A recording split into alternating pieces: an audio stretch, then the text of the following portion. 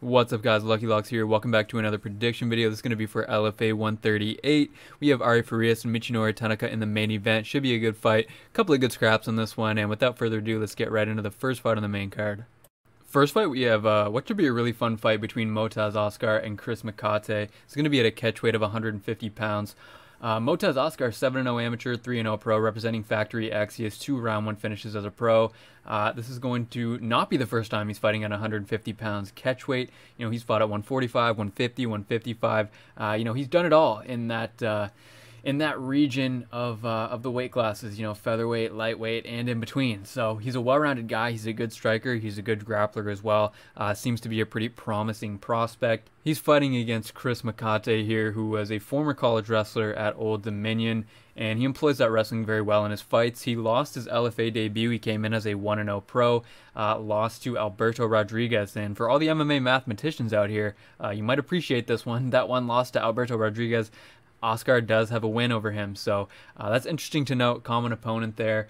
Mecate has since, though, rattled off 3 straight wins in the meantime. He has a 75% finish rate. He's been training with guys like Dan Argueta, Cub Swanson, Juan Archuleta. So, you know, he's been working with good guys, and Motaz, for sure, is working with good guys at Factory X2. I agree with Askar being the favorite. He has a striking advantage, for sure. Askar is a pretty good wrestler as well, but I am going to give Mecate the edge there. If this fight plays out on the feet, I think it's going to be Motaz all day, but I think that Mecate is going to come prepared with a good game plan. I think that, you know, he got too comfortable fighting on the feet last time out against Alberto Rodriguez, and it got him caught. He mentioned in an interview after the fact that, you know, he realized he's got to play his game and not get sucked into that type of a thing. So he's currently sitting at plus 150, and I think that's about right on Mecate here. I mean, if you got it earlier, I think that was a pretty good bet. I mean, if you got it like plus 240, I don't think it should have been that wide. I think you got some good value there, but I feel like a lot of that value has been extracted from the line now. I feel like the line is pretty accurate on this fight. I mean, if you were forced to bet it, I would probably go the Mecate side just because you're getting plus money there. And,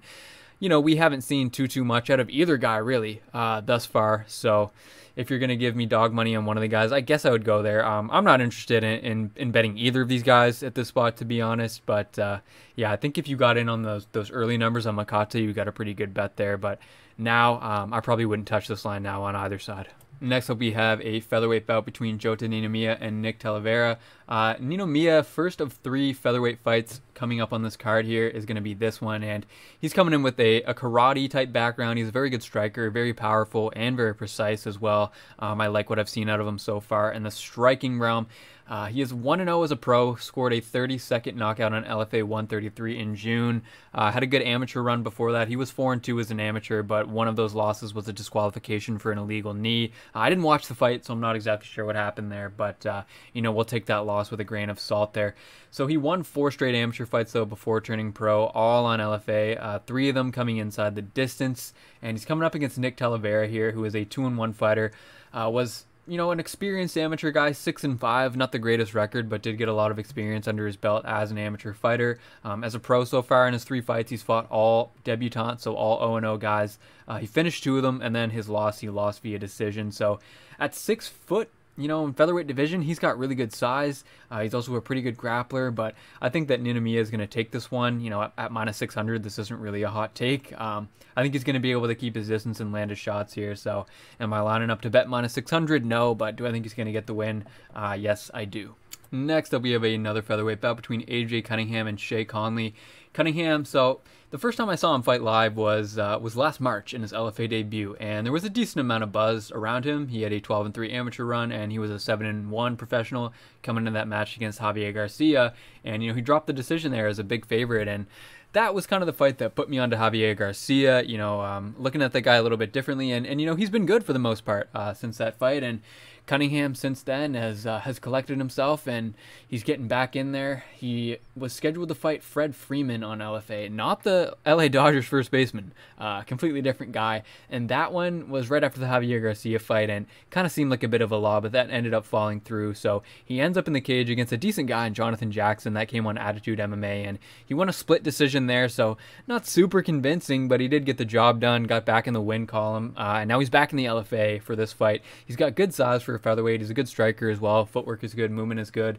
Coming in against Shea Conley here, who is a 6-4 fighter, and he had a real rough start to his pro career, right? So he's 2-4 in his first 6 fights. Had to fight some serious prospects, during that span. I mean, he was submitted by AJ Nichols, lost to an 0-0 Gage Young, who's now 5-0, lost to an 0-0 Marshall Kemp, who's now 5-1 training at Glory MMA and Fitness. And Conley's coming into this fight on a 4-fight win streak now. He won 4 straight after that kind of a rocky start. And he finished all of them. 3 of those finishes were in the first round, 1 of them in the second round. So he's looked very good in the meantime, right? 3 wins in under 40 seconds. 1 of them came in 14 seconds. And the level of competition, very low. I will say that much. But he is doing what he's supposed to do, right? He's getting those guys out of there, but low level of competition. And against good fighters, he hasn't looked all that great. Against the lower level, he looks very good, right? So he's dangerous early, and to me, it feels like a lot of his win equity is going to be pretty front-loaded in this spot. I think that if this fight gets out of the first 2.5 minutes, though, I think Cunningham's going to start to take over. But, Conley's going to come out flying, and I really wouldn't be too surprised to see him pull off an early upset. I mean, yeah, I think Cunningham wins this fight. Is this a guy that I trust and that I want to back at a minus 400 price tag? No, absolutely not. You're not going to catch me at the window betting this guy, but I do think that he's going to get the win on Friday night. All right, now in the 3rd straight featherweight fight in a row here, we have Elijah Johns versus Matsuto Kawana. So Johns, 8-2 Fortis MMA product. He is the brother of Miles Johns, and he's going to be in his 9th LFA fight here. So he has been with the promotion for a long time. If you watch LFA, you've watched Elijah Johns a ton of times, right? He's 6-2 with the promotion in the 8 fights that he's already had in the LFA, and he won his last fight and had a really good performance, but he missed weight by a wide margin for that fight against Brandon Phillips. So, and he employed really a wrestling heavy game plan. So, I hope you're going to be able to keep top control when you have a weight advantage coming in, right? But nevertheless, he minded his P's and Q's. He did what he was supposed to do, and he got a win, and he did it convincingly. So he did miss weight, but we're not going to knock him too hard for that. Elijah Johns is a good wrestler. The stand-up is serviceable as well. He's got some decent power. Doesn't finish guys a ton of the time. He goes to decision quite a bit, but he does have some decent power in his hands and, decent kind of boxing basics. Coming up against Kawana here. Kawana is going to be fighting. This is going to be his 4th fight this year, so he has been very active in 2022. He is a 5-1 wrestler from Japan. I want to say he won the under 23 championships, something like that. He's a very accredited wrestler. He is out of the Greco-Roman style, however, which I've explained this on videos in the past. The difference between freestyle and Greco-Roman. The basic difference, right? I'm not a wrestler myself, but the basic difference is that you can't touch the lower body in Greco-Roman, so you're working a lot from the body lock, and that's where, he kind of likes to get his takedowns, looks to get it from the body lock. Most Greco-Roman guys, when they come to MMA, are looking for that type of a takedown, just because that's what they've been working for a long time before transitioning into mixed martial arts. He fought an experienced guy in Derrikat Yamamoto last time out. Other than that, nothing really noteworthy about the level of competition that he faced. I don't know if this is a great matchup for him here in his LFA debut. He's fighting a guy in Elijah Johns who, already has 8 LFA fights under his belt, training at a top gym in Fortis MMA. And Elijah Johns is a guy who's kind of been flirting with the next level for a while now, kind of just on the cusp. Kawana is going to be making his U.S. debut here, his LFA debut, his first really big step up in competition, in my opinion. And, I think with Johns also being a good wrestler, this isn't a great matchup for Kawana. I don't see him really being able to hold Johns down for 3 rounds, and I don't see him having the upper hand on the feet either. I'd be a little surprised to see Johns drop this one, to be honest, but there's still a lot for us to learn about Kawana, and he could really come in and surprise people here. So is this a spot where I want to lay, minus 280, minus 290, minus 300 on Elijah Johns? No, not really. I do think he wins, but I'm really not interested in backing him here, and I'm going to use this as a fight kind of to collect information, see what these guys looks like, mainly with Kawana. He's kind of more of the unknown. I feel like we kind of know what we're getting out of Elijah Johns, and what we're getting is, a high-level regional guy, and I think this is a big step up for Kawana. So, I'm not ready to back him as the dog here, but I'm also not ready to lay any money on Elijah Johns as the favorite. But, just pure prediction-wise, I'm going to lean towards Elijah Johns in this fight. All right, co-main event up next. This should be a really good fight. I'm really looking forward to watching this one for sure. We have Askar versus Diego Silva at bantamweight. So Askar is a 13-2 fighter. He is coming in on a 2-fight win streak. His first loss came in 2020 against now UFC fighter Saidyoku Kakramanov.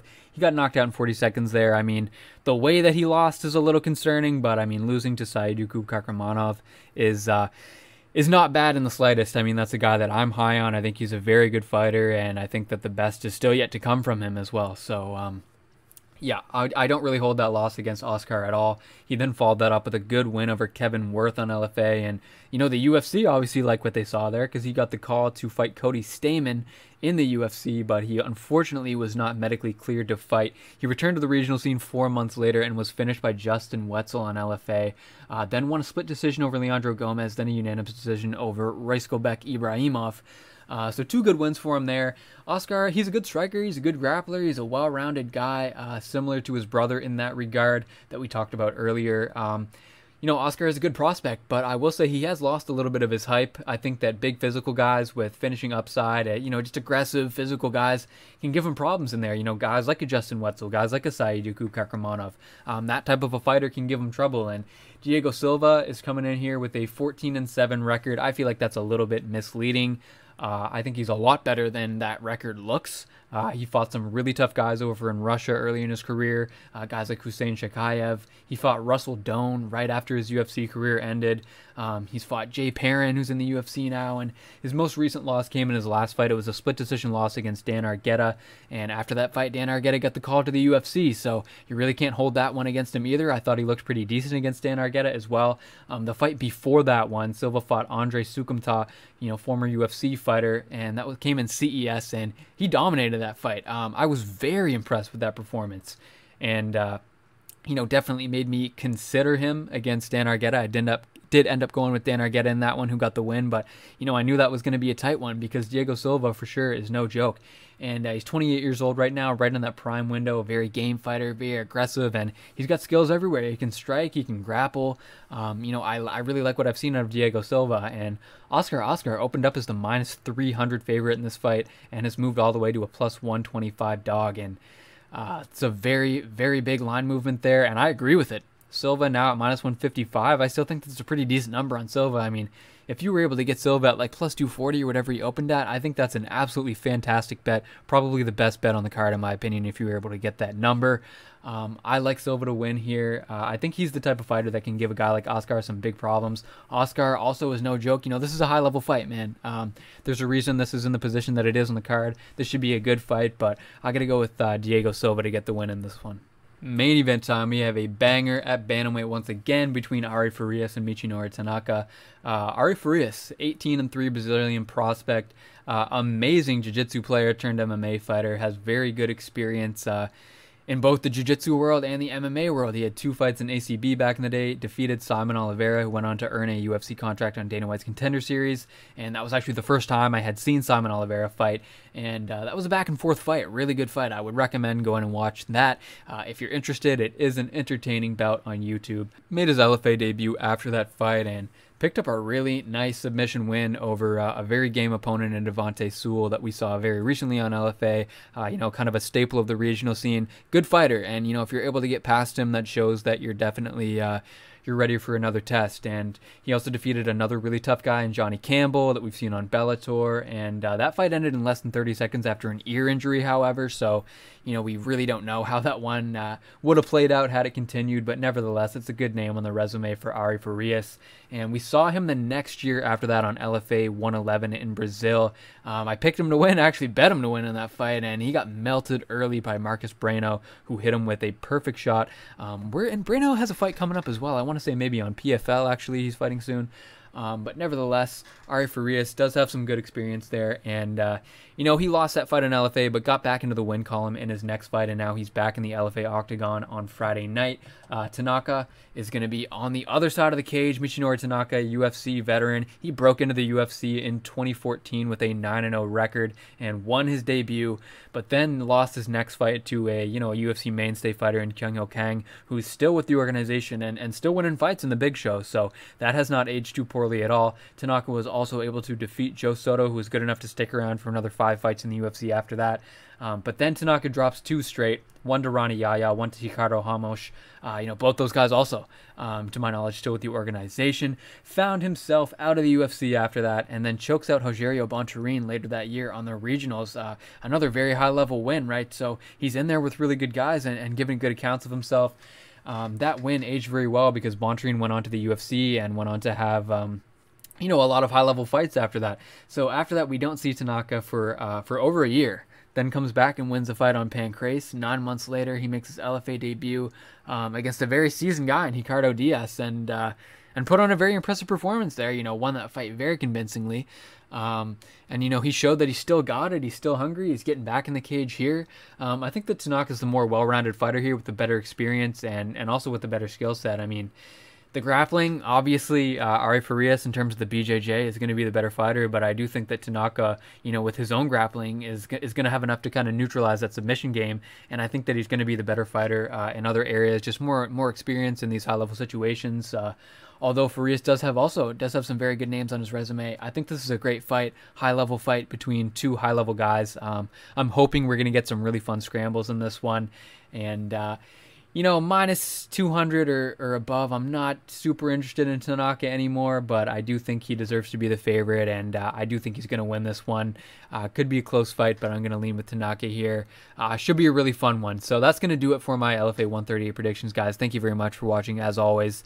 Best of luck this weekend, and I will catch you on the next video.